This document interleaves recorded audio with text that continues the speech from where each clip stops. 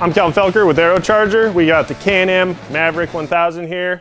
We finalized the kit you guys have all been waiting for, and today we're going to do the install video. As with all our kits, we try to make them very simple to install with just common hand tools. But if you have any problems, feel free to call us or your dealer. We're here to help you guys and make sure everything goes smoothly. We're starting the video with the vehicle already partially disassembled. As you can see, the seats are out. The front seats are real simple, just a locking tab. The back of the seat come right out. The back seats aren't as simple as the front. You'll have to remove a couple pieces of plastic in the bed to get to the 2 screws up there, and there's 2 screws at the bottom, 4 screws, bolts per seat. The next step is going to be removing the center console, which is pretty much the plastic from here all the way up. You'll have to lift this up. There's some plastic push starts that hold this in. Remove it. Next, we'll remove the handles. We got a screw in each one. I've already taken the screw out. Give them a little wiggle and a tug. Pull them right off. And the last handle up here for your passenger. Next, we're going to remove this piece. I've already taken the screws out of the top and sides. You'll have to open your glove box. Slides forward or rearward, and then just rest it up there. So now we're ready to take off the main piece in the center here. There's multiple screws that need to be removed. This is the last one I got to do on mine. Once you get that out, we'll lift it up.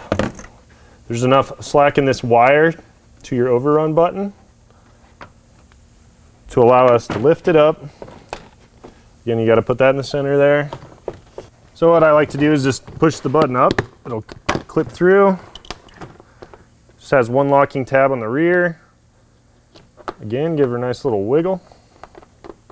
Stuff that back through. Make sure you put your button back in so you don't lose it. Next, we're going to remove the side rear plastics. Same thing, just plastic darts holding it. I've already removed them. And the other side. To get to the clutches, you're going to have to remove the bottom pan over here on your driver rear side. So after you remove all the screws, you'll have to peel it up to loosen your seat belt connecting bolt here. It's a 10 mil. You'll have to get around on the back side and the 10 mil nut. Once you loosen that up, you'll be able to slide it out. Now we need to remove this inner piece of plastic on the front on both sides. You got 2 10 mil bolts, couple push pins, just like that, and the other side.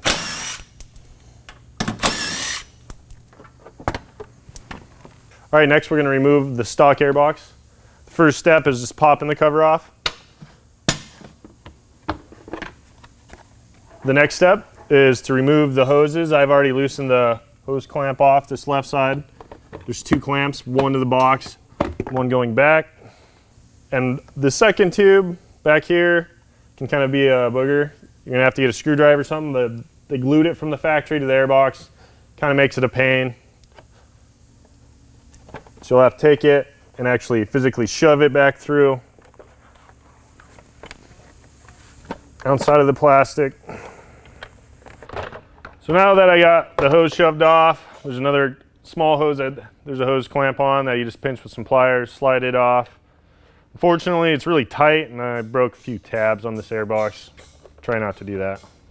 So now I've loosened up the hose clamp on the back of this. That deal will come out. This, you'll have to remove this clamp that holds this because our charge tube and stuff's going to come through here. To make room for that, we're going to have to remove this as well. Also, this screen down here, I've taken the screws out. We'll slide out. Get rid of that. And that's it for now at the front of the vehicle. So next, we're going to remove this tube. We're actually going to retain this plastic tube here for the kit. So loosen up the clamps, remove that. Then we're going to loosen up the throttle body and set it aside. Now we're going to be taking the 3/4 inch airbox vent tube and rerouting it to the back here. You want to make sure you don't kink this tube.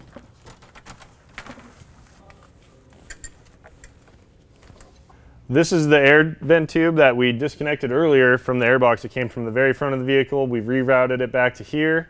It's going to hook up into our Donaldson air intake for our turbo. Make sure you don't snag any wires. Make sure it's all clean routing. So now we're going to remove your clutch guard and then the air vent tube for it. It's an 8mm bolt. You'll have a few more bolts. We already had a few out.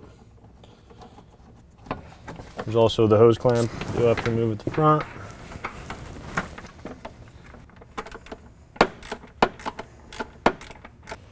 So get your 15mm wrench, loosen up these collars, loosen up the nut there.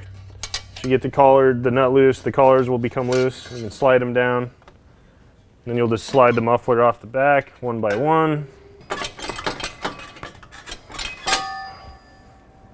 Next is the Y pipe, 13mm bolts on this guy.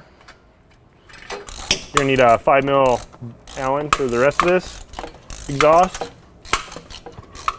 So we got the top two, moving down here to these two over here. Make sure you keep the springs and the collars. We'll be reusing those with the turbo kit. Be removing the last two collars.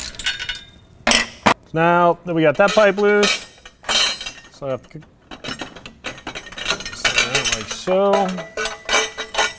Okay, final step of removing the stock exhaust, just pulling it out now that we got all the bolts and collars removed.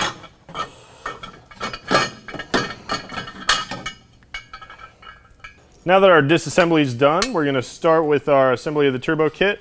First is the Y pipe. Slide this girl down there in here. Like so. Don't forget to put your donut on this guy.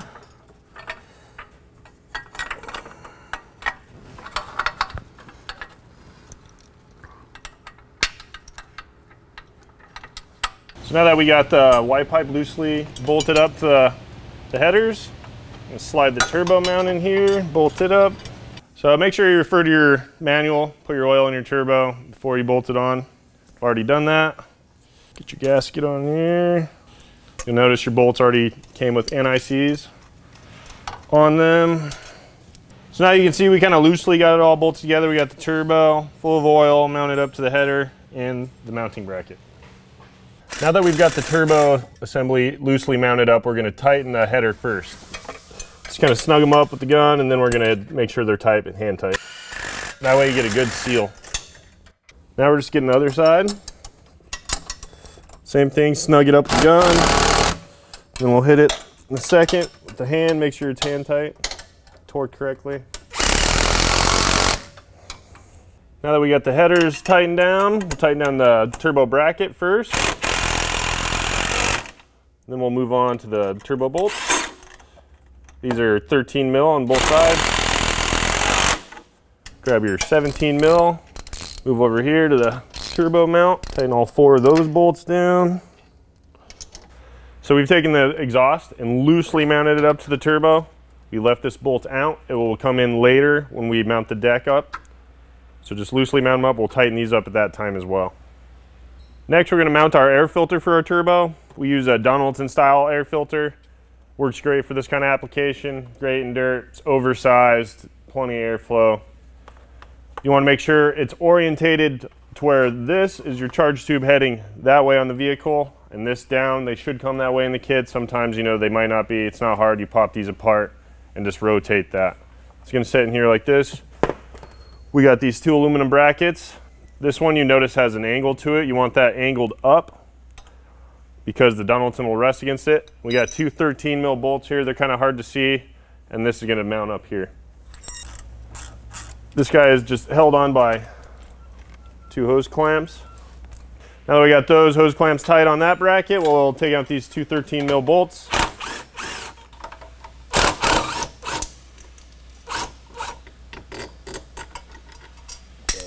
So this bracket is angled as well. Make sure it's like that, facing down. Again, your Donaldson's going to set up against it.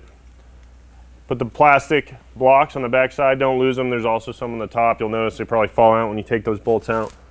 Be careful, probably fall out on me again here. and tighten them down.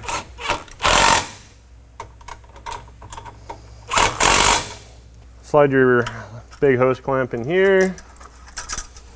I'm gonna toss her up in our hose clamp here. Remember, the orientation is pretty critical. You always want the drain facing down. We're gonna have our charge tube coming out here towards the front. Here. Now we're gonna mount up your intake tube. This big end goes on the end of your Donaldson air filter, and the smaller end is gonna go on the Aerocharger intake side.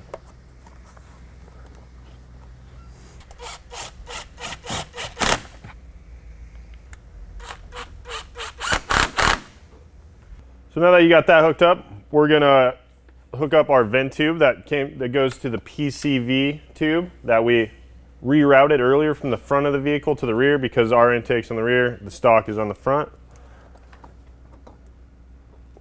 Hook it up, slide your clamp down, and then put a couple zip ties on the hose here to this bracket, the subframe. So now we're going to start mounting the charge tubes to the front of the vehicle from the turbo. Start with this guy. It goes in there like this, kind of hard to see. You want to go down between the frame brackets here.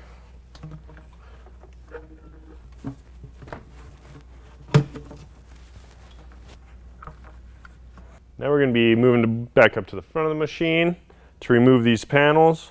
I've already removed the push pins, so I'm just going to pull them out. Set this stuff to the side. Pulling out the floor panel. It's got a few screws and push pins holding it in there. Now that we have that clear, we're going to grab this charge tube out of your kit. And you'll notice it has a small aluminum tube in here already. That's for the 2-seater kit. On the 4-seater, you're going to take this out, set it to the side, and later we'll be installing this in there. But for now, we'll take this and route it back to meet up with the charge tube that we just ran from the turbo. You're inserting the smaller end back towards it. Should have the aluminum connector to connect to the other charge tube. The big end this side. And before we start there, make sure that you come up here and loosen up the 4 bolts, 4 10-mil bolts in the floor. It just allows it to flex, makes it a little easier. This clamp should be tight. Your aluminum tubes in there.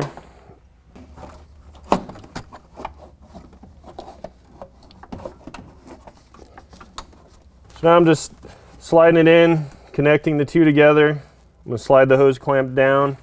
It's kind of hard to see in here. I'm going to slide it down and tighten it. You can also take the bottom pan of the vehicle off, and it makes it a little easier.